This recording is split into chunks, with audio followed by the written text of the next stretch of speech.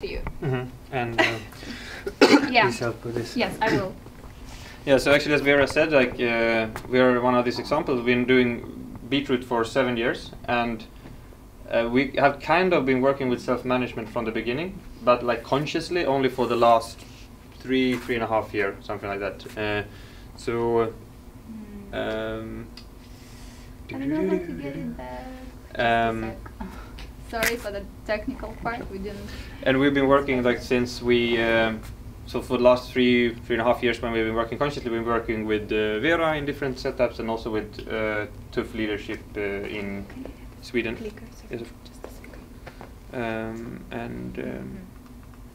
And also I could also say we are two founders of Beetroot. The second founder here is Gustav. He's also here. You can also answer questions afterwards. And there are also many other Beetroots, or not many, but some other Beetroots. Yes.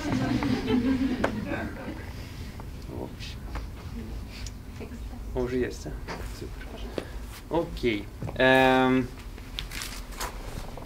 Yeah. So I will start with a story, like a background, so you understand where we came from, who we are, a little bit of what the company do. But then I will start to try to focus more on how we work with self-management and other things, aspects related to that. So who we are? So we are me and Gustav. We are Swedes. So we met in university, and we had like a similar interest for Eastern Europe, so we had started to learn Russian language, and we were also running different entrepreneurial projects, and we kind of had an idea that we wanted to move somewhere and set up a business that gave social impact in some way, but we didn't know in what field or in what country actually. So we evaluated Russia, Belarus, Ukraine, and Moldova, and we kind of like on both based on like objective, like we felt that the potential is really good, and also subjective factors such when we came to Ukraine, we felt that this is like a really like open, hungry society with active people, and in a transformation. And this was like even like before all of Maidan and all of that. This was in 2002, but we kind of felt the vibe. So we decided to move and try things out, and from the beginning it looked like this. So this is our first business trip. We had Rigoli, Pidyorka, which we drew from St. Petersburg. I picked up Gustav, who studied in Moscow at the time, and then we had our first Beetroot office, where we stayed for some time, and we were experimenting and learning about Ukraine, learning about the IT field, and so on. And yes, this is our like 6 years birthday. Now it's already 7th year. Like we will celebrate this weekend actually. So now we are actually a team of more than 350 people, or you could say an ecosystem, because I want to see it like an ecosystem in the sense that we have different parts of what we do that are sort of adding different parts of value to what we do. So in very short, like what we do is we do IT development in what we call dedicated teams. So it means that we help companies in 20 different countries with building software teams who typically work with product development for customers in Sweden, Israel, UK, US, and so on. And we also do that more on a sort of project basis, where we deliver a full solution, both in-house, but also with a network of partner teams in Ukraine and Moldova mainly, a bit Belarus as well. And we have Beetroot Academy, and Beetroot Academy is like a whole like separate organization, which is very distributed in many locations. So it's 16 locations already, and basically it's like we provide practical IT education, or you could say we provide practical courses making you ready for the digital economy, with already more than 1,000 people of our graduates work in the IT industry in Ukraine. So around February, March next year, we will have educated 1% of all ITshniki in Ukraine if we continue in this speed. And also to mention with Beetroot Academy, it's so Beetroot is a commercial structure but with social goals, and Beetroot Academy is a благотворительный fond, but based on a social enterprise model, meaning that it's built up to have a long-term financial self-sustainability, but not profit. So the goal in both of what we do is sort of impact related. So just to be very simple, like what we like when we came here, like with nothing except from some Swedish student scholarship, because I was still a student at the time. We basically, the idea was kind of like to collect good people and do good things, cook good borscht, and of course this developed over time. But one of the things, this is like a very old slide. This is like 6 years old. So before we knew that there were like this world movement of self-management and so on. But this was like our idea based on that we had seen how different projects works when we worked with partner teams.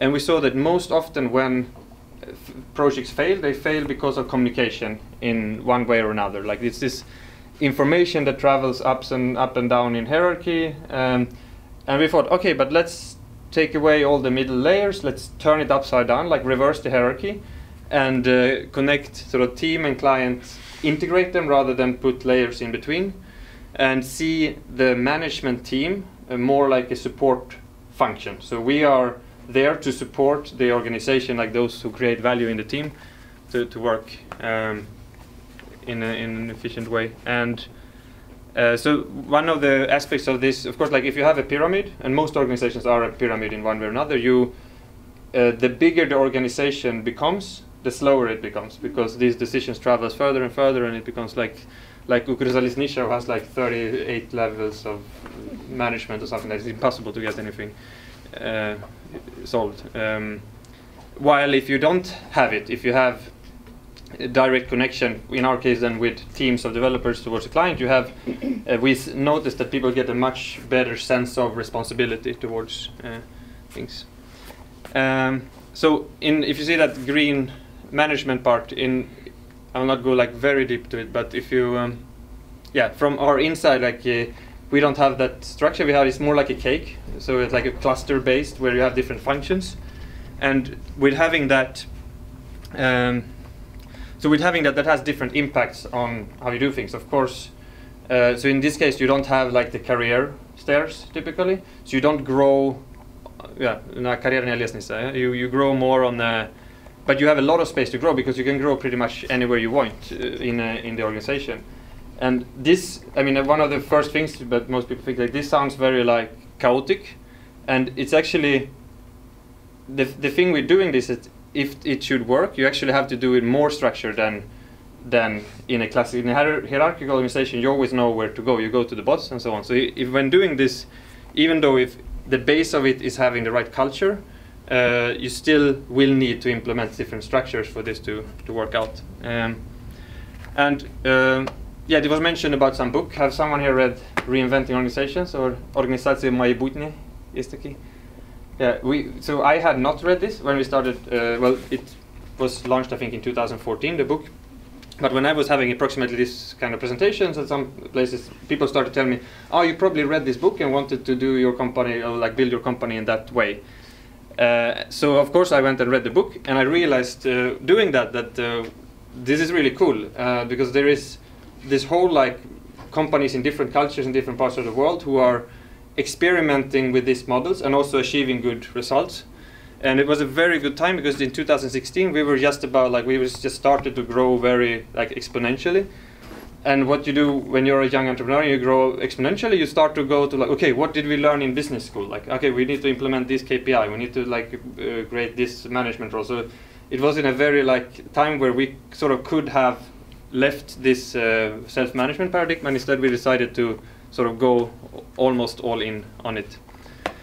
And when having this sort of call it self-management organization, or it's very important with like the engagement of people. And one of the components you should talk is like evolutionary purpose, like to have something bigger that you aim for. And this is something in Beetroot we define this together, like with a team of like not everyone, but say 50 people who like worked out that this is what we want. We want to be the most social impactful IT company in Ukraine.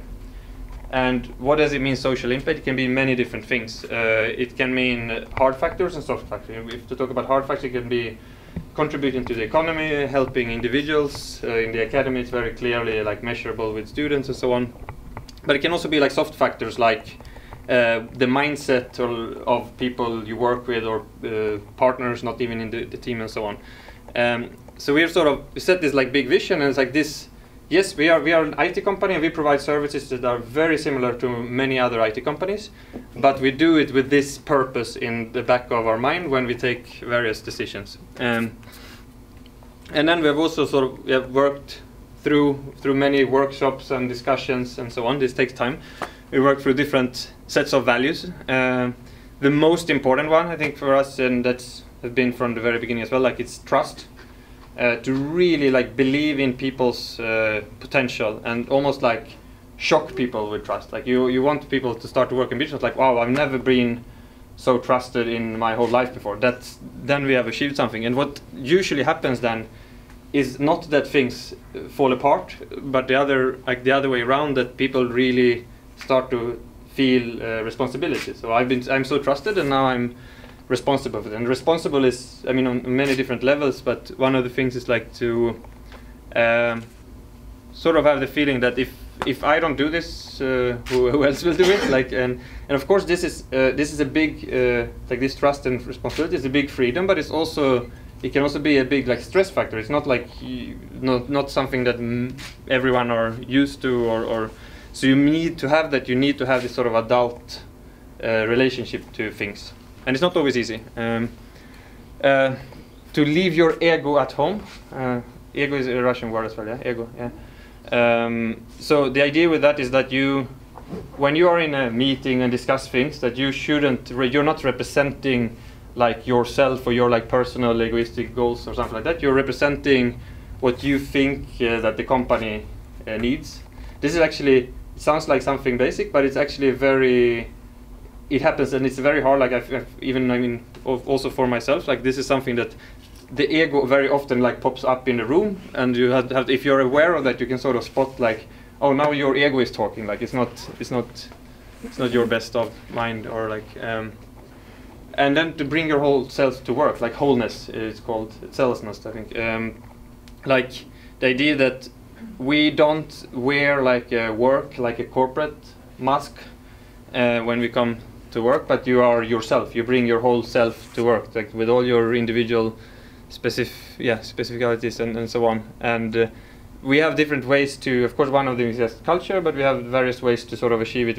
We in Beetroot we call it home of great teams. So we try to make it like very like домашняя атмосфера with tapushki, and everyone is na ty, and so on. And share wins and fails, but also like transparency. So we try to be very transparent. Like if someone asks me about how our finances looks, I would answer, and so on. Although I would say that this, of all our values, maybe this is one that we need to work with most. Not because we are not transparent, but because we are not always so good at sharing all the information. So this is like something to work on.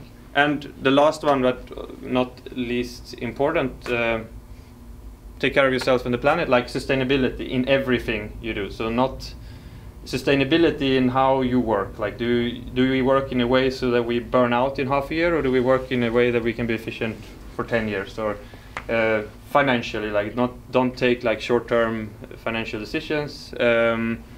And also for the planet, like we try to, as much as possible, like avoid affecting our environmental negative and so on. Like adult, I mean, Karin already mentioned it. I think Vera will also talk about it more, but this is a like underlying very important factor, and also one of the more challenging one, because this, you can see that these old or this other paradigms, they are so deeply rooted in all of us. So to be able to sort of let go of this parent-child process is one of the more challenging things. There are like many examples of like processes and things that we do, and you can ask questions afterwards and so on. But I will just mention like two very briefly. So one question, when you start to talk about self-management, you very fast come to, okay, how do we make decisions? And this is actually something that we have worked and are still working with very much. But as the sort of on a top, like a high level idea of what we are trying to achieve, you can divide it basically in 3 different ways. The classical hierarchical way, which is clear, like the boss decides, no matter if he's right or wrong, and so on. And then you have like actually very common in Swedish organizations, a kind of consensus model.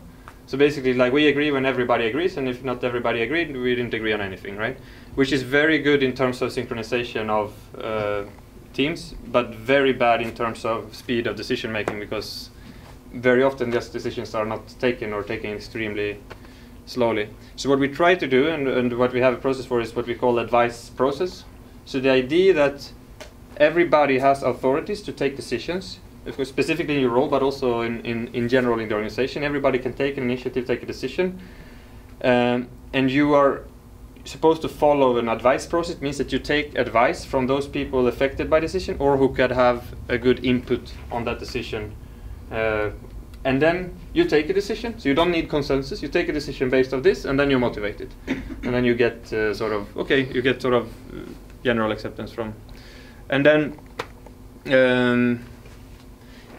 Through I thought about the carrot on the horizon, sort of the big long-term idea, but we have also broken that down into 3 years plan and 1 year's plan, which is divided into the different units in the team. So they're like not like top down, but the other way around. So you're setting, because we have this sort of top division, and then each team build up their goals based on that, on a 3-year and 1, and then even on the individual level in the end. So we have, in a way, like you have every individual in the team, theoretically at least, have this sort of connection to the big goal in the future, to my sort of work here and now.